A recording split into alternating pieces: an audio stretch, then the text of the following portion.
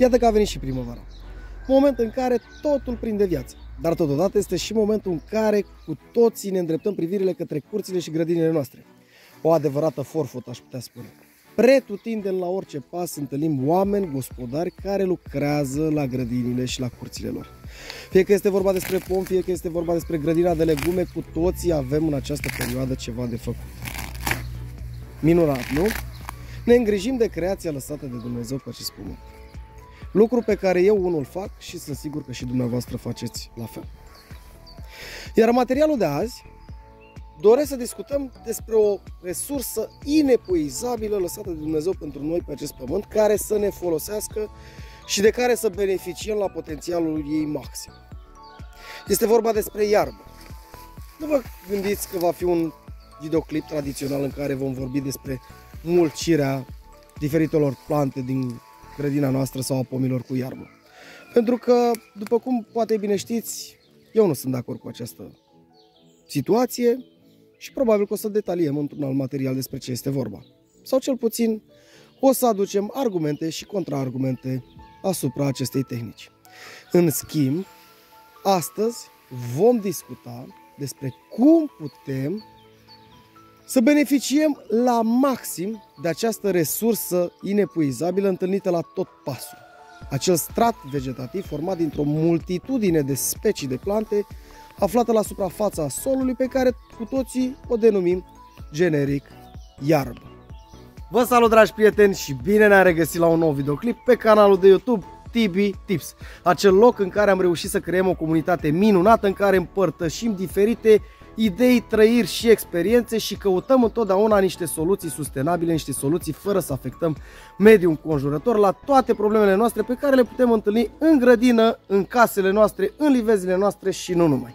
Și pentru asta țin să vă mulțumesc și aștept în secțiunea comentarii toate soluțiile pe care dumneavoastră le aplicați și care ar putea fi de folos altor persoane.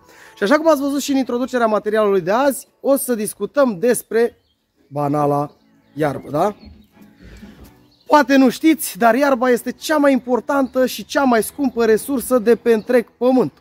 Tot aurul din lume nu va putea cumpăra niciodată toată iarba din lume, sau cel puțin tot stratul acesta vegetativ pe care îl găsim la suprafața solului. În acest strat vegetativ, după cum bine știți, găsim o multitudine de specii de plante care ne pot fi de folos sub anumite forme. Unele în sistemul medical, unele în tratamentele naturiste, unele pur și simplu pentru a ne susține zootehnia, animalele și alte aspecte care ne sunt de un real folos și care așa au fost lăsate de la Dumnezeu pe acest pământ. Da? Nu o să fie, așa cum v-am spus, un videoclip tradițional despre mulcirea diferitelor plante din grădină, pentru că o să discutăm în alt material despre asta. În schimb, astăzi doresc să vă prezint o soluție sustenabilă, cel puțin pe care eu o practic, referitor la iarba dumneavoastră din grădină, din curte, până la ultima bălărie pe care puteți să o folosiți în folosul dumneavoastră. Sunt 100% sigur că și în cazul în care dumneavoastră locuiți la bloc, aveți o plantă, o floare la un ghiveș, da? Ei bine, iarba vă poate fi de folos în acest caz. Iar pentru cei care locuiți în mediul rural și aveți grădini de legume, pomi și așa mai departe, iarba este minunată. De foarte multe ori, iarba pe care noi o cosim a ajuns să fie arsă, aruncată la gunoi sau orice altceva făcut cu ea, nu mai folosită, nu. În trecut, într-adevăr, cu ani în urmă, erau oamenii care pur și simplu negociau, tocmeau suprafețele de iarbă pentru că existau foarte multe animale. Ei bine, acum mergem la supermarket, nu mai sunt animale respective, iar iarba din grădinile noastre nu mai este oarecum sustenabilă, nu mai are o valoare. Iar în materialul de azi, prin metoda care urmează să vă prezint, dumneavoastră puteți să beneficiați din nou de proprietățile acestei iarbe și mai ales să o valorificați într-un mod în care nici nu vă dați seama.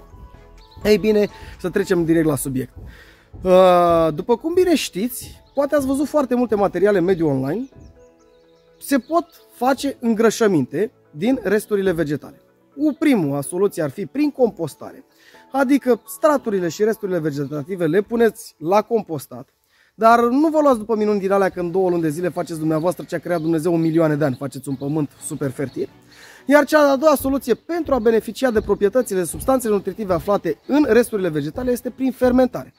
De fapt, de drept, cea mai rapidă metodă este prin fermentare. Da? Prin fermentare, prin procesul de fermentare, drojdile extrag din plantele respective toate substanțele nutritive și le transformă astfel încât ele pot fi ușor asimilabile de către plante. Luați un bulgăre de calcar atâta și puneți-l în grădină. Vedeți, vă modifică pH-ul sau vreo plantă poate beneficia din el? Nu.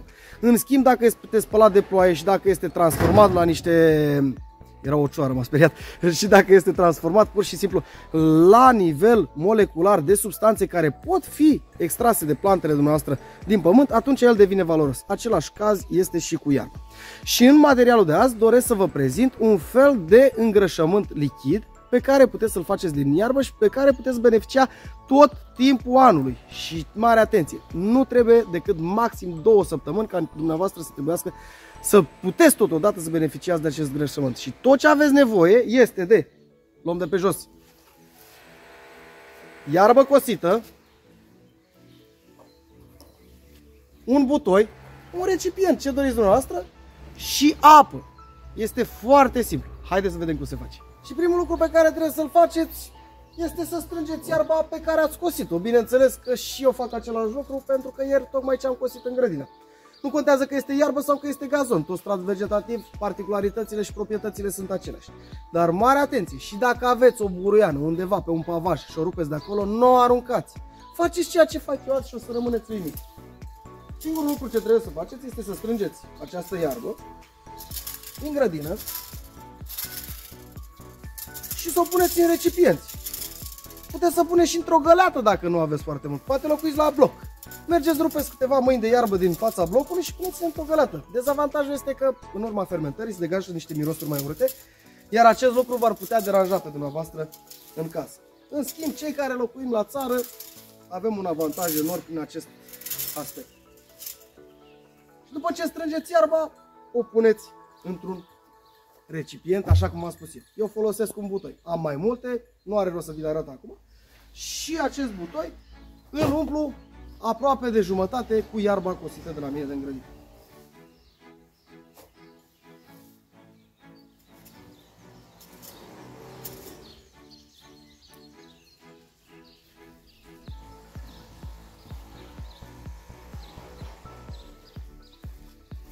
Gata, am terminat, a început și ploaia, dar nu mă las.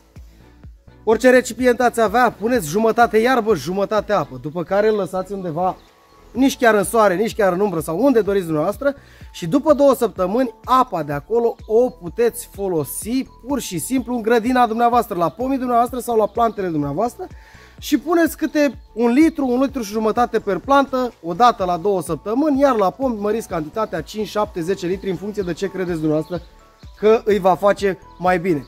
Acum, această iarbă pentru unii nu este decât simplă iarbă, o aruncăm, dar în mâinile mele trebuie să știți că eu nu văd, și asta ar trebui să vedeți dumneavoastră, decât nutrienți: potasiu, magneziu, fier, fosfor, iod, tot siliciu, tot ce este nevoie pentru ca plantele dumneavoastră să se dezvolte.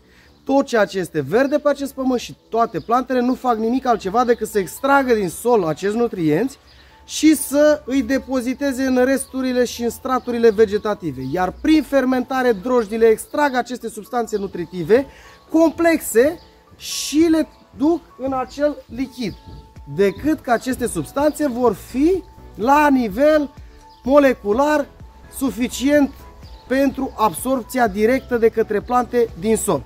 Dacă faceți compostare, așa cum fac eu în tradiționala mea grădină acolo, în groapa mea de gunoi pe care v-am mai prezentat-o, acest proces poate fi unul îndelungat. Dar asta nu înseamnă că surplusul de la iarbă pe care îl aveți în curte, nu puteți să faceți același lucru ca și mine. Eu surplusul pun întotdeauna la compostat, dar întotdeauna am 1, 2, 3 butoaie în grădină prin care fac acest lucru și extrag acești nutrienți din această iarbă. Vreți să vedeți cum arată pământul din groapa mea?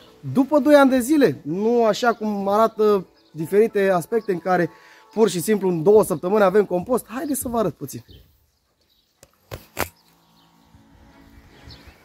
Să vedeți cum arată pământul de la mine din groapa de compost. Ia să schimbăm camera. Și haideți să încercăm să vedem în anumite zone cam cum arată. Ce spuneți? Vedeți culoarea pământului? Vedeți cum se compostează? Până și cuie ruginite am pus în această groapă. Uitați ce calitate are solul, vedeți? Și cam așa arată toată. Bineînțeles că o să vin acum să depun partea de strat vegetativ din nou.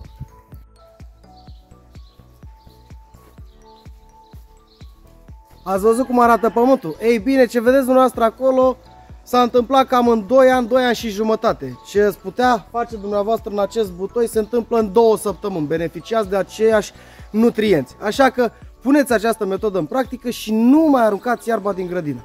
Compostați-o sau faceți acest îngrășământ lichid, un ceai de fapt și de drept, dar un ceai plin de substanțe nutritive ușor asimilabile pentru plantele dumneavoastră din grădină și cel mai tare, nu le face cu nimic rău. Din contră, dacă folosiți un complex chimic sau ceva, puteți să faceți fitotoxicitate prin stropiri, prin adăugare de substanțe chimicale foarte multe. În schimb, acest lucru este 100% natural, nu vă costă nimic și nu face niciun rău plantelor dumneavoastră. Sper că v-a fost de folos, m-a prins ploaia, nu vă mai arăt cum pun apă în butoi pentru că nu are niciun rost, cred că este relevant acest lucru.